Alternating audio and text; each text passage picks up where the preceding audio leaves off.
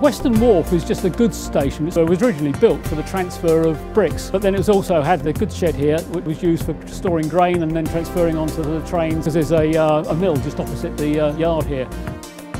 Well, it's 50 years since the Cambrian Railway Society first got together, and it's also the 50th anniversary of the campaign for real ale. We thought we'd take the beer to the pub in Oswestry to celebrate the beginning of this festival.